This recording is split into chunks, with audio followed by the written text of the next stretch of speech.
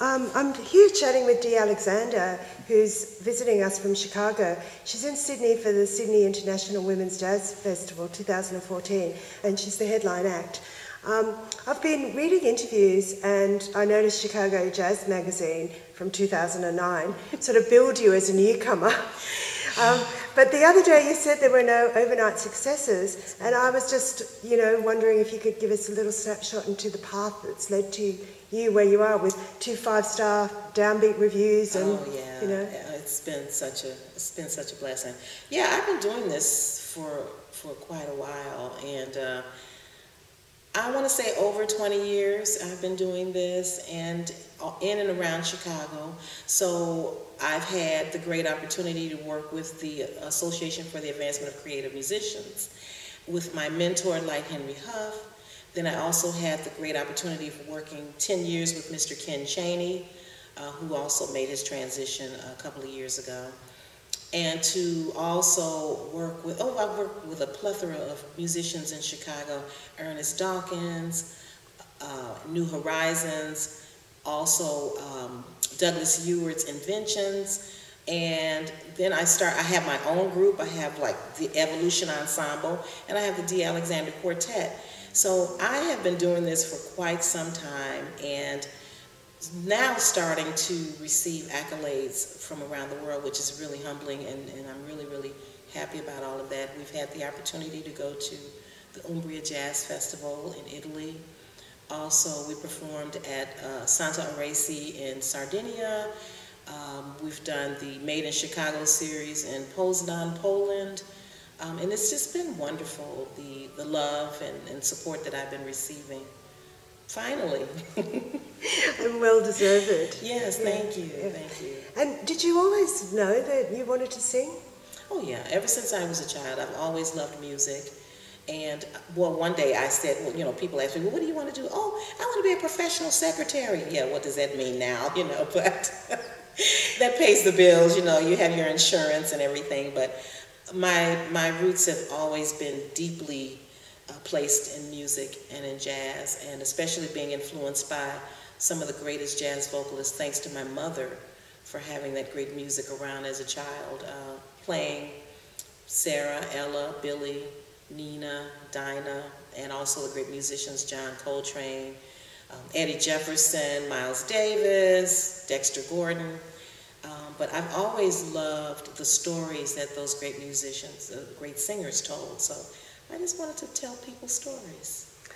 Okay. And you also mentioned that, as well as being influenced by great vocalists, that musicians, and especially horn players, have been your greatest influence.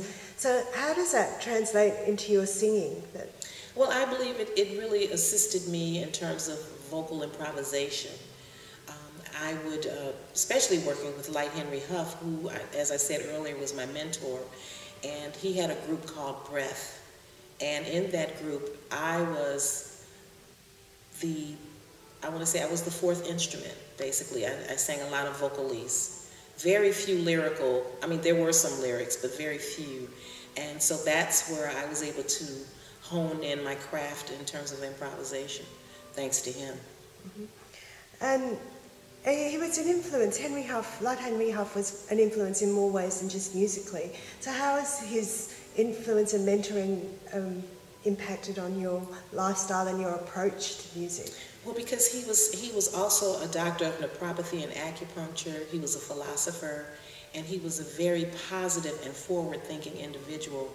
And we talked, oh my God, every day. We would talk in the middle of the night. And he was always lifting me up. He always kept me on a positive path. Even when he got ill, he knew that he wasn't going to live to be an old man. Then in turn, him teaching me how to be a positive individual, I in turn had to give that to him because of his health crisis that he was dealing with.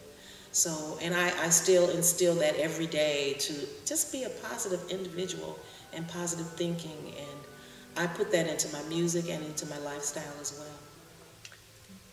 And for women, it's potentially more challenging in the world of jazz. And that you have to be strong and maybe a little bit of tough. What sort of challenges do you think women might face them?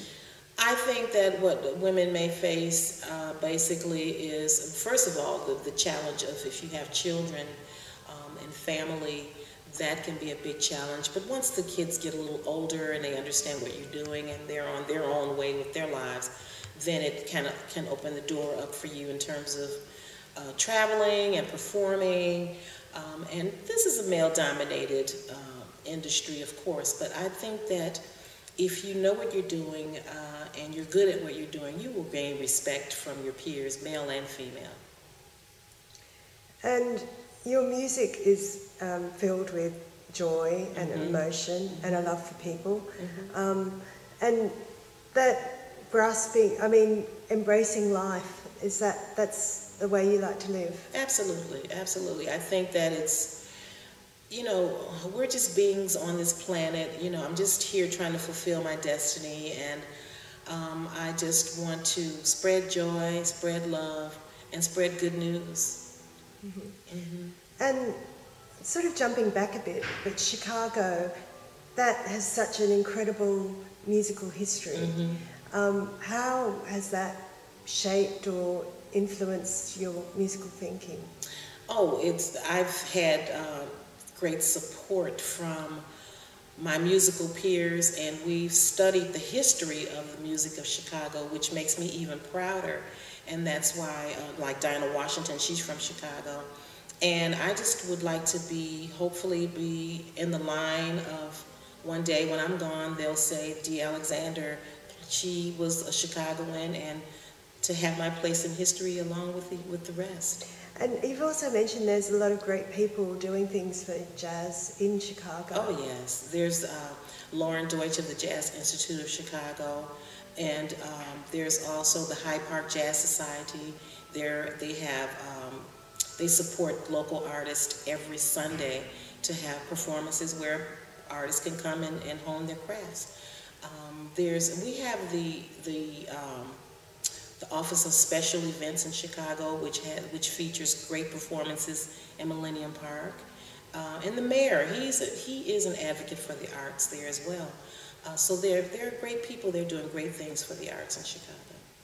And we're on this all too fleeting visit. We're getting one glimpse of your musical spectrum. And you have a diverse array of projects and musical styles. And this time we're very lucky that your musical director, Miguel, is able to accompany you. But I'd love to hear about the diversity and the range of works that you've actually... Oh my goodness. Actually, I mentioned to you earlier that I've done a project with the music of Jimi Hendrix and James Brown. And you dance. Oh my God, yes, I did dance. And I was exhausted afterwards, but anyway, that's a whole nother story. When I brought that project to my musicians, they thought I had lost my mind. I said, you all have got to trust me on this. I think that this will go over well if we take it apart and put it back together again, rearrange it, because it's just an interpretation. So what we did was, I can't take credit for everything. I just told them this is an idea of mine, and let's do it. And they were like, is she crazy? Has she lost her mind? But once we did it and put it together, and it has grown and grown and grown, and we've traveled around the world and back with this project. That's just one. I also have an opportunity. I've worked with a couple of orchestras. I work with the Chicago Jazz Orchestra, which I have the opportunity to perform, hopefully for the president, in December at the Kennedy Center in Washington, D.C.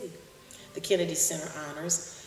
And this weekend, November 14th, I'm performing with another orchestra, the Chicago Jazz Philharmonic, which is conducted by Orbert Davis, and they're celebrating their 10th year anniversary. And he reminded me that I actually did the first performance with them 10 years ago at the Chicago Jazz Festival. So that is also a great opportunity. And then I work with Douglas Eward and his group Inventions, which basically is based on improvisational creative music. And I've also worked with another phenomenal musician, Ernest Dawkins, and he has a group called the Chicago 12, and we've done a couple of operas, if you will. He did a tribute to Nelson Mandela. He's also done a tribute to Fred Hampton, and he's done a tribute to Emmett Till. and it was called Until Emmett Till. And very, very challenging music because he had me singing with horns, with the horns, and I was the only vocalist. But when I wasn't actually singing, I was singing the horn lines with the alto section, which was very challenging, but very good for me at the same time. So it's just been wonderful to be in a position, and it's very humbling that these musicians and these situations call upon me, because I guess I can do the job, and I'm very, very grateful to be a part of all of that in Chicago. And I'm very happy to be here in Sydney. It's just been wonderful. I've had such a wonderful opportunity to meet great people, to work with Tim Firth and Brett Hurst. Oh my God, they're just dolls. And thank you for allowing me to bring Miguel along, because it's just the icing on the cake. Well, thank you so much. We really hope that we get an opportunity to see and hear more of your projects in the future. Definitely. I look forward to it.